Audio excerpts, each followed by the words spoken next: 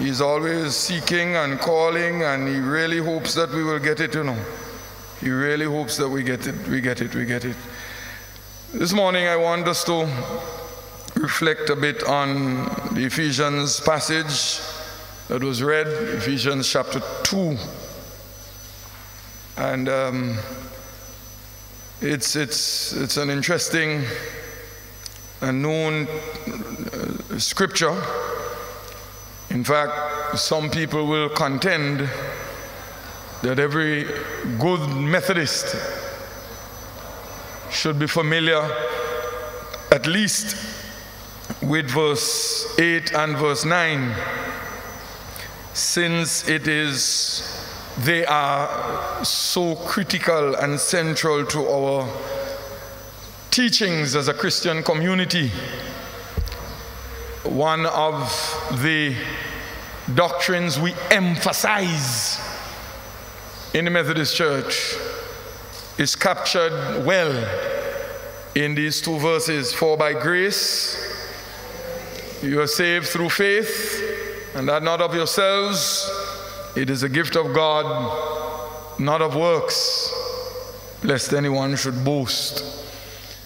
This, for many, is the centerpiece of Christianity. This keeps all other doctrines in focus, and perhaps is another way of expressing John 3:16. For God so loved the world, grace, love, that he gave his only begotten Son, so that whosoever believes in him through faith should not perish, but have everlasting life. Let us pray. Gracious God, speak, and may we hear you speak. May we understand your word and seek to do your will. In Jesus' name I pray. Amen. As I read Ephesians 2, perhaps if I could just take you back to read a few verses and then go through some things. Paul speaking to Christians in a place known as Ephesus. As you would know, that's why it's Ephesians. Says, you were dead through the trespasses and sins in which you once lived, verse 1 and 2, following the course of this world, following the ruler of the power of the air, the spirit that is now at work among those who are disobedient. All of us once lived among them in the passions of the flesh, of our flesh, following the desires of flesh and senses. And we were by nature children of wrath like everyone else. But God, who is rich in mercy, out of the great love which he had loved us, so that even when we were dead through our trespasses, made us alive together with Christ. By grace you have been saved.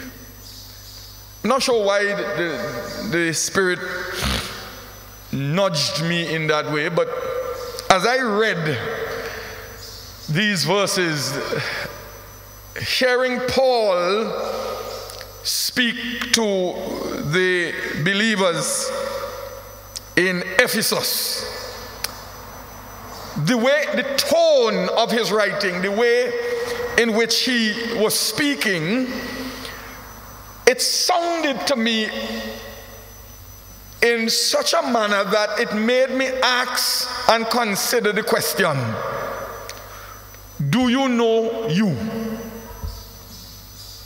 Of course I could say, do you know yourself, and all other ways of formulation, but I couldn't help but ask myself, I don't know why it just stuck with me. Do you know you? Do you know your strengths and your weaknesses? Do you know you? Do you know your vulnerabilities and possibilities? Do you know you? Do you know what is your best potential? Do you truly know you?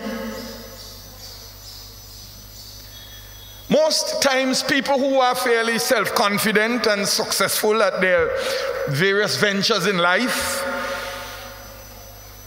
people who seem to be able to function with some level of acceptability, will answer this question with some confidence. Yes, I know myself. I know me.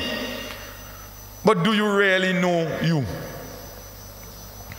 Interestingly enough, psychologists, I think, make reference to something called the Johari window. And in that window, there are 4 sections. And it says there's one section which identifies what you know about yourself, but nobody else knows. There's another section, they say, that you and other people know about you.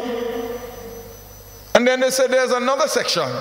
How many sections I said there's supposed to be? 4. They say there's another section which others know about you, but you don't know about yourself.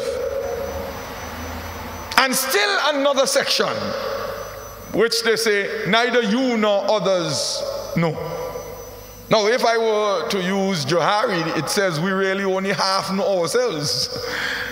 Because there's only 2 of the 4 windows where we seem to know something about ourselves. So psychologists seem to be suggesting that, in a sense, we really don't know ourselves. And maybe there are other ways to explain that, in that certainly we will know more of ourselves when we are connected with other people. But I've wondered, what about the 4th window? I haven't done any thorough research on what Johari intended. But it takes me back to the question, do you know you? This question also asks, essentially, do you know where you have come from? Do you know who you are and where you are? And do you know where you're going, your hope, your destiny? Do you know you? You remember a couple of weeks ago we considered the question of knowing where we have come from as a fundamental part of knowing ourselves. You remember I mentioned that I've made a commitment here on that whenever I'm going to introduce myself, I will now introduce myself Adolf Davis, son of, and not just Adolf Davis, husband and father of. Interestingly enough, not going too far off, for those who are in the basketball world, there was an interesting thing yesterday I saw on the news, where Patrick Ewing, so those who have been around basketball a little bit would know, Patrick Ewing is an iconic New York Knicks basketballer. And Madison Square Garden is the home of basketball, and Patrick Ewing went to Madison Square Garden. I don't know, he may have taken up a new job or something of the sort. And the number of times he had to produce his ID and be interrogated and stopped by security, it seemed to have been more than once. He was flabbergasted. His name and number was in the rafters. So they essentially immortalized his contribution to basketball in Madison Square Garden. Yet persons who are now working there in 2021 have no idea who Patrick Ewing is. In fact, seeing him walking in, saying, "Where you going, big man?" And so there are persons who are thinking, what? How could it be possible in a basketball arena they not know one of the icons of basketball? Why? Because the truth is we really don't have a sense of where we have come from. And the truth is, in that sociological, historical sense, if we don't know where we have come from, then we really don't know who we are. do you know you? Equally true is if we don't understand our current reality, then we really don't know ourselves. And what is worse is if we don't even know where we can reach our potential, what is possible in our lives. If we don't have a sense of what is achievable and where our lives can get to, wow, that's perhaps even worse. Do you know you? You may know your gifts. You may have a fairly good grip and grasp of your personality. You may know what gets you upset. You may know what kind of foods you like or don't like. You may know what kind of people you like to be around and don't like to be around. Or perhaps as the talk radio morning thing say, you know, where does get you vex. But do you know you? Do you know you? Whether you truly appreciate and understand it or not, you are both physical and spiritual. So you may know how tall you are. You may know your body mass index. You may know what diseases or sicknesses you have. You may know what color your eyes are. But do you know you? Perhaps a related question to connect some dots is, are you saved? Since if you are not saved, then immediately, without any further qualification, I could say you really don't know yourself. You see, that's why I said, do you know you? Because you are not just physical, you are also spiritual. Perhaps the question coined more specific to the text of Ephesians would be, do you remember who you are? Or have you forgotten who you are? You see, when you read Ephesians, and because as I said, when I started reading it, the first thing that jumped out at me is as if Paul was trying to tell them who they were. Because here Paul is saying, you were dead in your trespasses in which you once lived, following the power of this air. And I'm thinking, Paul is telling them about themselves. Are you getting that? Paul is telling them about themselves. But then, again, pondering on the text, Paul explains where they came from. He explains where they are and effectively where they should be going. So I found myself thinking, but if they are already saved, because Paul says, for by grace you have been saved, then how is he explaining to them who they are when they should already know who they are? Why is Paul here telling them, this is what you were, this is who you are, and this is where you're going? If they've already been saved, because if they had already been saved, then I would suspect that they understood this stuff. And then I read on a little bit. So you just got to read this thing. It's not a lazy work, the Bible. Verse 11 and following, it helps you to understand why Paul is saying what he said. This is what he said in 11. You're with me? He says here, so then, remember that at one time you were Gentiles by birth. And he continues. Verse 12, remember that you were at that time without Christ. Are you seeing this? So then I understood that what Paul was essentially doing is reminding them of who they were, where they have come from, where they are, and where they ought to get to. So why did Paul want to remind them? Because I suspect it connects back with chapter 1. What is his desire and prayer for them? Chapter 1, verse 17 and 18, this is what Paul says.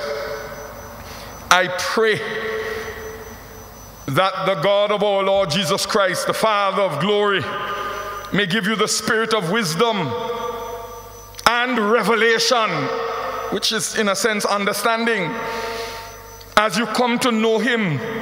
Why? So that with the eyes of your heart enlightened, you may know what is the hope for which he has called you. What are the riches of his glorious inheritance among the saints? Whoa! So Paul is saying here, my desire for you is that you would understand, come on, are you with me? You would understand who you are, where you have come from, and effectively that would enable you to appreciate where God wants you to be.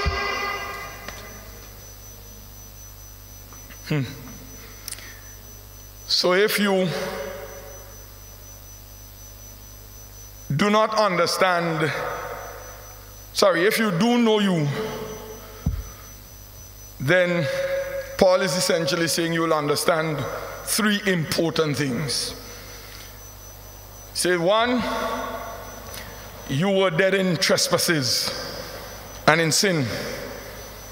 Two, you were saved by grace. Three, your hope is in Christ. And I'll explain what he means. He talks about where you're going. Paul says, if you really know yourself, you will understand who you were, who you are, and who you ought to be. And this is deeper than simply your gifts and talents and abilities, because guess what? Without a true appreciation for the fundamental nature of man, all this stuff you know about yourself amounts to nothing really. Because who you were and are and ought to become are essentially connected. If you don't get number 1 and number 2 right, you can't get number 3 right. Meaning, if you don't know who you were, and I'm using were here relative to the Ephesians, because for some people it would be who they are. So if you don't know number 1, then you're not going to understand number 2, and you will never get to number 3. You'll never figure out number 3. So, if you are to truly know yourself deeper than simply knowing who your mother and father is, and even deeper than knowing who your grandmother and grandfather is, and even deeper than knowing what you're good at, knowing yourself deeper than that, because who you are is more than your talents and abilities and gifts. It has to do with your very nature. Paul says the most fundamental thing to understand is where we start. And he says, you were dead in your trespasses. Dead. So when Paul talks about Ephesians people as people who were dead, I'm thinking, wow, it's a strong language. So in a sense, there's a kind of a paradox in which we exist, because in one sense we are living while in another we are dead. So in a sense, before we know Christ, we are all living dead. Are you with me?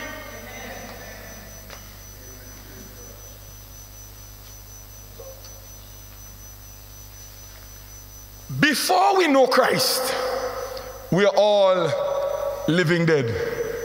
Now here's the problem. That's why we don't even know ourselves. Because very often we focus on the living but don't realize we're still dead.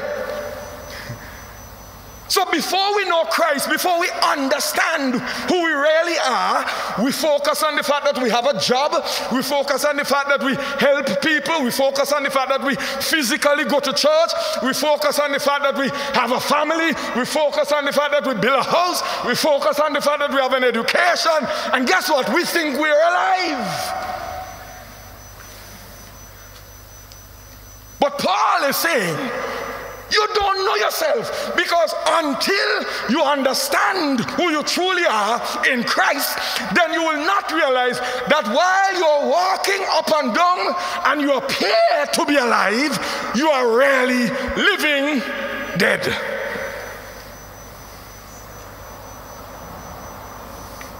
Do you know you?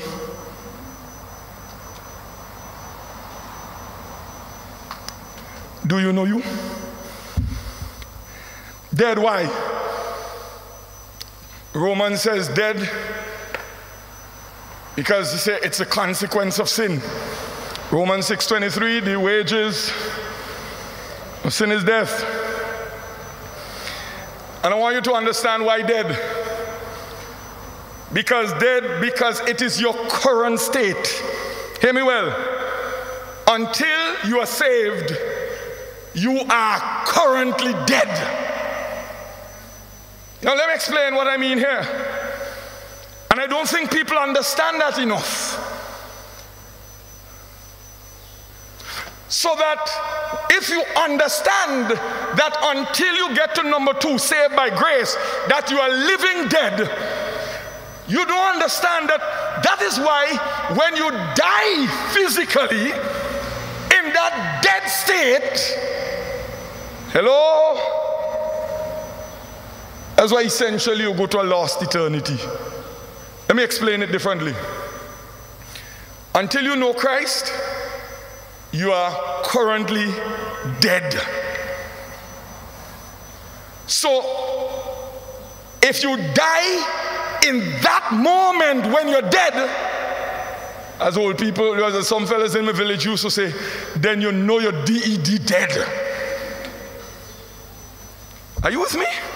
Let me put it again, let me emphasize it. Without being saved, which is to bring life to your death, you are dead spiritually and fundamentally you are dead. Because while you may be walking around in the physical sense, that you are actually eternally, spiritually, fundamentally dead. And that's why anytime you physically die while you're dead, you're dead. Are you getting what I'm saying here? I don't think we grasp that so long as we are dead, even though we are walking up and down, when physical death comes, it is in that dead state that we dead.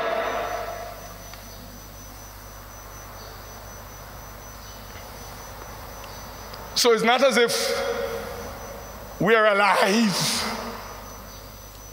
And when we're dead, then all of a sudden, that's when things gone contrary and we hope that maybe somebody could get into heaven. No, if currently you do not know Jesus Christ as your Savior, you are currently dead. You may not be physically in hell, but you already have your passport.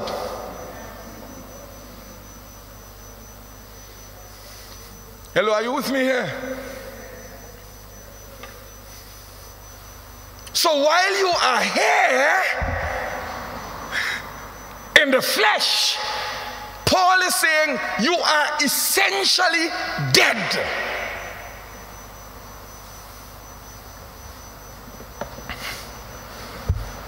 Dead.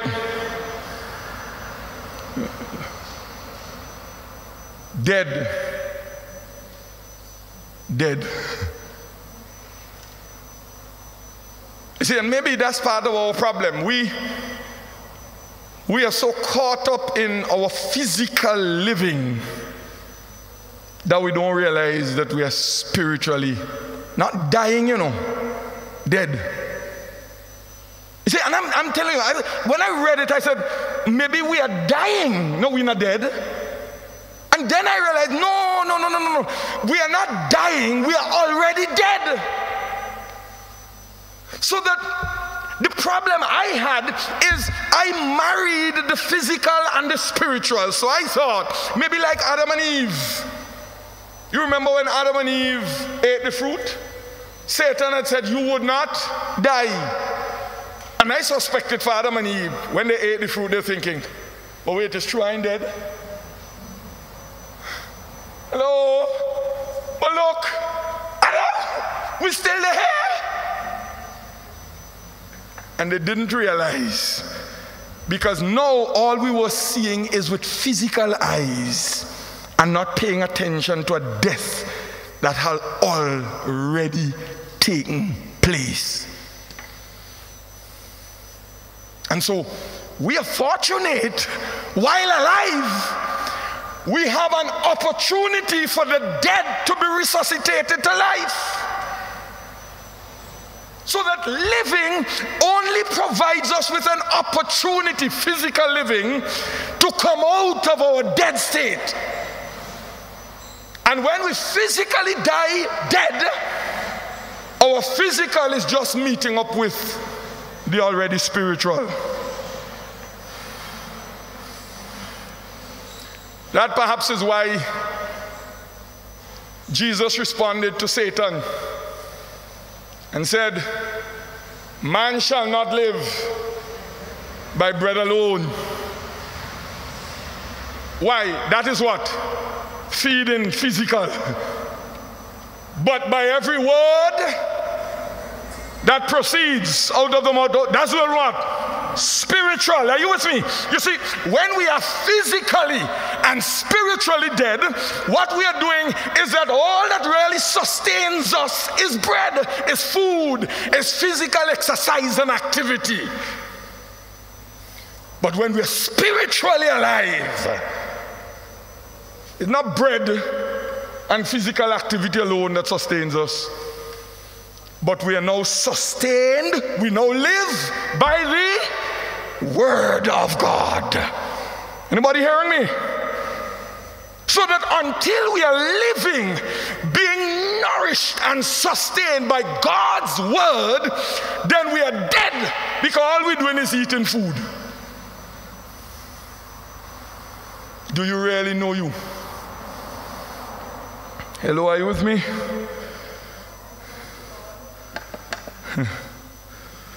One commentator says, dead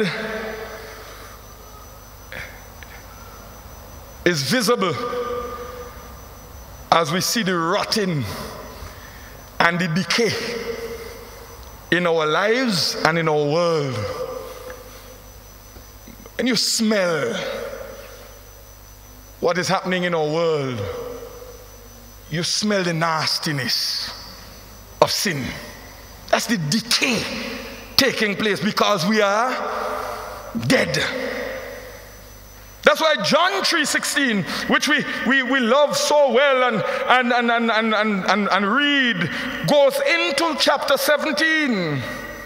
Are you still with me here? You with me?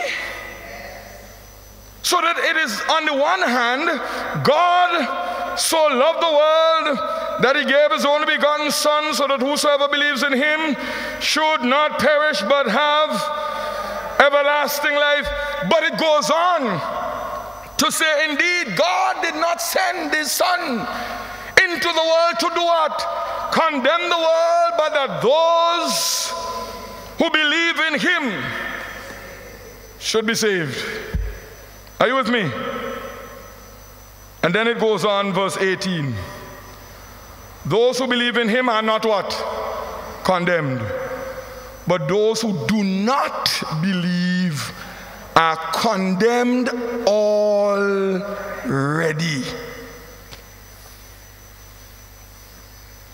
say you're done dead already. You are already assigned to hell. Essentially, if we grasp what Paul is saying here, it seems to suggest that when we get saved, we are rescued from hell. It's not that God sends us to hell. We're done going there already. That's our home. Until we are saved, we are not rescued from that place.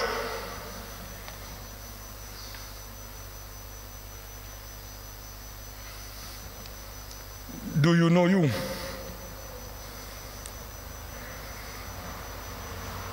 That's why Paul says, let me tell you about yourselves, what you once were. And for those who are not saved, he said, this is who you are. He said, you're dead through your trespasses and sin. Because of sin, you're dead. Don't fool yourself. You're not good because you do good. You're dead because of sin. He didn't say how much sins. He didn't say if you had 10 sin and 11 sin. This is not some nonsensical Middle Eastern weighing good against bad.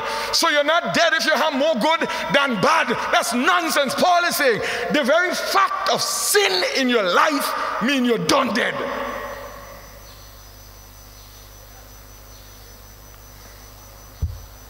He says, this is how you live. Or lived. You follow the course, the direction of this world, following the ruler of the power of the air. That spirit that is now at work among those who are disobedient. Do you know you? Because most time we don't see ourselves like this. No. You ask the average person, saved or not saved, well, not saved, those who are not saved, and those, even sometimes those who are saved, who lose their way. You ask them if they're following Satan. I guarantee you, you will hardly hear anybody acknowledge, I'm following the ruler of the power of the air. Satan is really the reference, say, the terminology. We don't really know. No, not at all. I know I ain't perfect. But I ain't going to say I'm following Satan. I know I can't tell you, Rev, that I gave my life to the Lord, I'm saved. But I don't follow Satan. You know what I mean? You don't even know yourself. Hello. Paul says, this is the very nature, this is the way people who are living, who are disobedient. Good people don't see themselves in the language of disobedience. People who are nice people, people who are good church-going people, people who are trying to help other people, people who are morally good people, they don't categorize themselves as disobedient. Left that to the children.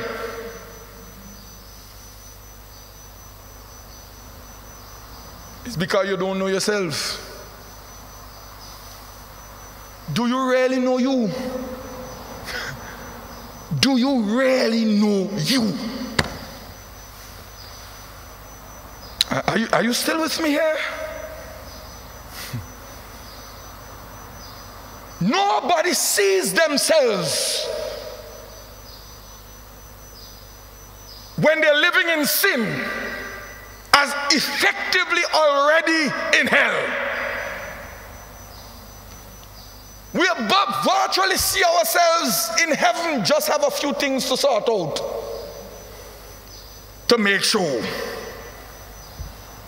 Paul says no. And that's why Paul then goes on to say, it is by God's grace, his undeserved love, that we are saved. In other words, he's saying it is God who rescues us from death. That's why Jesus Christ, the resurrection of Jesus Christ is profound. So that what it says is that, hey, God snatches us from death. because we cannot rescue ourselves.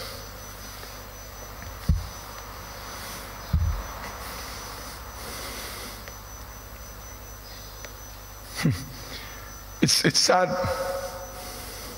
that we don't know who we really are. And one of the biggest mistakes we make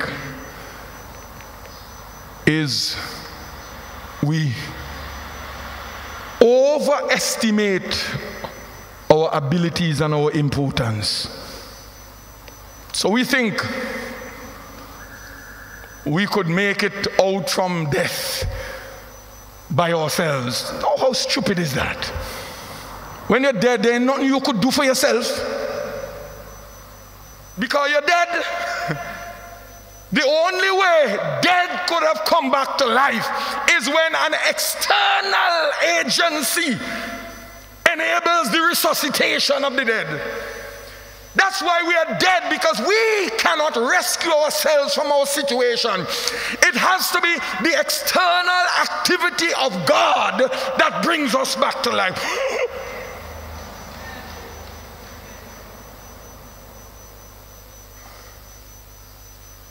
Almost like when people apply CPR and them kind of thing, and pump, beep, beep, beep, beat the chest hard for the heart to work again. I don't know if you have ever seen anybody who is on that point of death beating their own chest and giving themselves mouth-to-mouth resuscitation. Hello? That even when we are physically dying, it is the external activity at work that gets us back to life. Same way spiritually. The dead cannot bring themselves back to life. Only God can. Hello? Only God can. The only person who can save you from your death is God in Jesus Christ. You would be only foolish to think you could save yourself. Guess what? If you think you're saving yourself from death, you're really dreaming while dead. You can't do nothing about yourself. That's why it says God so loved the world that he did the work for us to pull us out. We just have to trust him. Hello? Are you with me? Do you really know you?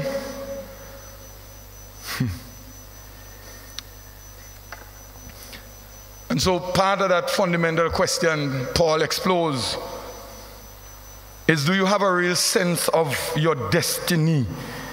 What you are destined for? You know, for years the church emphasized the importance of heaven. And unfortunately, there was a period of time in our history as a church where we so emphasized heaven that it seemed to have disregarded that we are here. And so you've heard people say we are so heavenly minded that we have no earthly use. Yes, that is true. That has happened. But what we have to be careful of is that we may have fallen prey to the reverse. That forget that the hymn writer was right. This world is not supposed to be my home. I'm supposed to really just be passing through. I have to make the best of my journey. But this is not my destination. You and I are not bound for here. Come on, are you hearing me here? You and I were not bound for here. So yes, we build a house. Yes, we buy a car. But the problem with too many of us is that we think that these are what really we are living for. But Paul is saying here, this is not your destiny. This is not what is possible for you. Paul is making the point that you are made for more and greater and better. It's possible. You don't have to remain dead.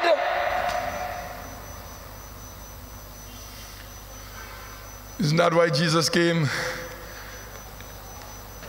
That we should not perish, But we should have, that's our destiny. In other words, that's what is possible for you and me.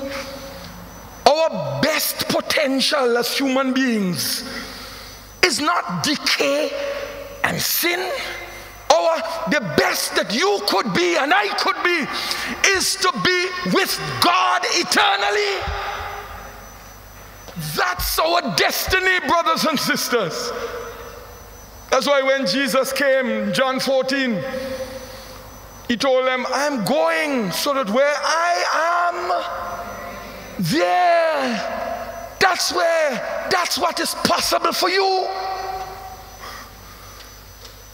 You know what troubles me in John 14? One of the disciples, having been with Jesus for a couple of years, he said, but we don't know where you're going, so how could we know the way? Thomas, you're joking. So then, you mean to tell me Thomas was in church all these years? Anybody hearing me here? Thomas reads his Bible at least every now and then. You mean to tell me Thomas heard other people's testimonies? Brother Gomes? You mean to tell me Thomas listened to the teachings of Jesus? You mean to tell me Thomas heard Jesus speak about his purpose, about where he had come from, about why he had come? And Thomas is saying, I don't know where we're supposed to go. He said, wow. He said, what? But then, isn't that just as true today as it was yesterday? And many of us are saying, Lord, we really don't know where we're going. So how could we know the way? That's why Jesus responded to Thomas. Jesus said, Thomas, but I am the way, the truth, and the life. No one gets where? To the Father. That's where you belong, Thomas. Thomas, that's where you belong. No one comes to the Father except through me. But if you know me, you would know my Father also. From now on, you do know him and have seen him. Lord Philip, I said this thing get worse and worse. Sorry. Children, that's not a proper English word. Philip, John 14, Philip, verse 8 adds, you saw Thomas was unique. Lord have mercy, church people. These things sometimes remind me of what we're battling with today in 2021. Here's Thomas now. Lord, Philip, sorry. Thank you. You see, you're paying attention. Lord, show us the Father and we will be satisfied. Here, Jesus. But could multimedia bring it up for me, please? John 14:9, because I want to read this one together. This just sounds like what is still a real problem. We just don't get it. We don't have a sense of where we belong. We don't have a sense of what we were made for. Death seemed to have blinded our eyes and corrupted our vision. Anybody with me here? We are so dead that we think death is normal, that we don't realize we were made for life in Christ. Come, let's read it together. Jesus said to him, have I been with you all this time, Philip, and you still don't know me? Whoever has seen me has seen the Father. How could you still say?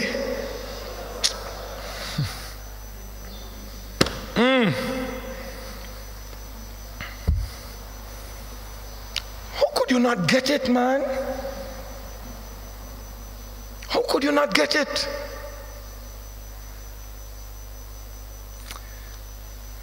So it makes me ask, do you really know you? For those who are not yet saved, I have no doubt you don't know yourself. You think you know yourself.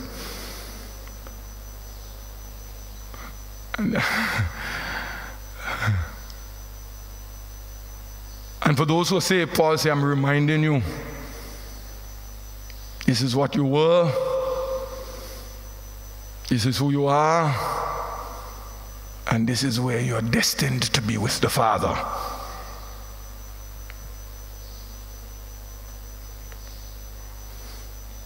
Do you really know you? Walk around confidently, telling others what they must do and how they must live, analyzing people's flaws, recommending what they must do and how they must live. But do you really know you?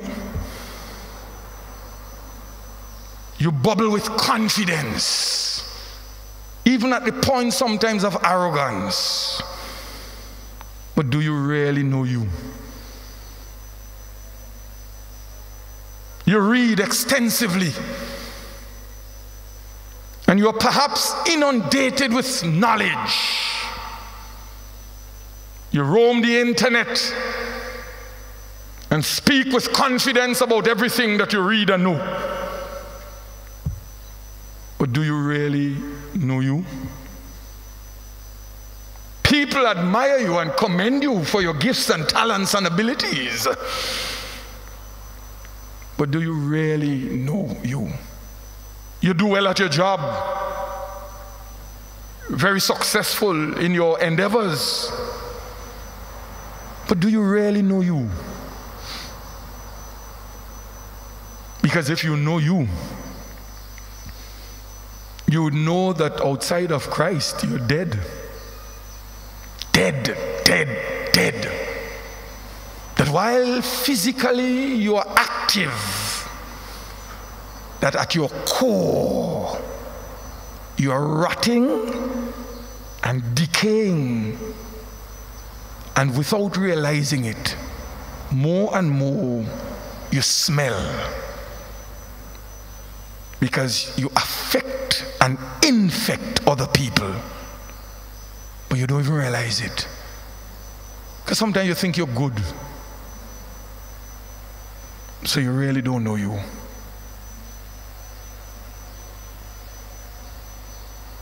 Let me give an example before I close.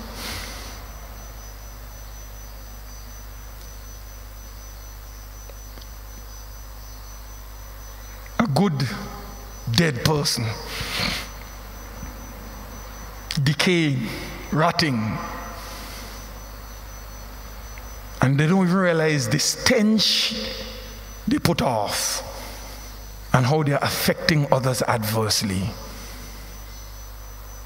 So hear what? You live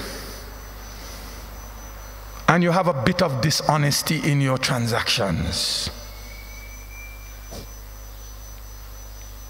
But other than that, you're a good person, church person, kind person.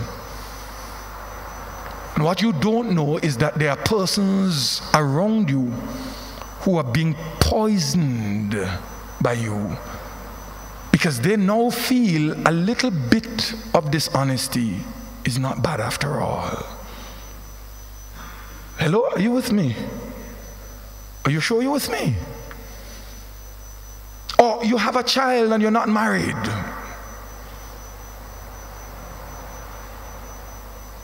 And you don't even realize that because it seems to be working out for you, you're poisoning somebody else.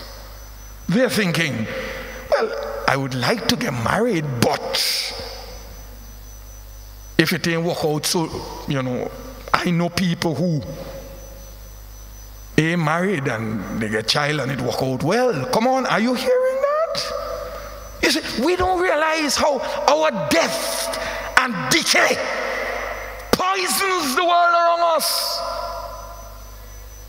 You really don't know you. Because Paul says if you know you, you will know you are dead in trespasses. You would know you were dead in trespasses. And if you know you would know the only way you could be with the Father, you could be rescued from this death and decay, is by a full and total surrender to Jesus Christ. Anything else, nothing else will do. Because it is only by grace that we can be saved. God rescuing us from this mess we're in, that we don't even at times realize we're in.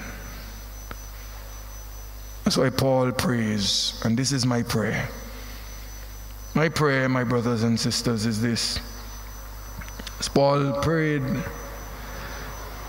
that, oh God, that the God of our Lord Jesus Christ, the Father of glory, may give all of us a spirit of wisdom and revelation, so that we will come to know him. Spirit of wisdom and revelation, so we'll understand who we really are, so that we'll see with clearer eyes. A spirit of wisdom and revelation, so that we wouldn't be deceived and misled. A spirit of wisdom and revelation, so we will know that before we surrender to Christ, we were dead in trespasses. So that with the eyes of your heart enlightened. This is a true enlightenment. This is a true enlightenment that comes in and through Christ. We may know what is the hope, future, anticipating better, to which God has called us. What are the riches of his glorious inheritance among the saints?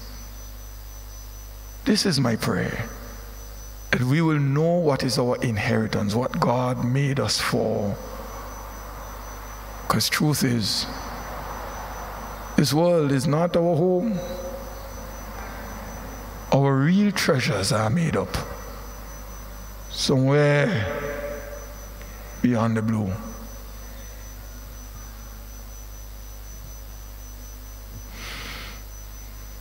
Amen. Amen. Amen.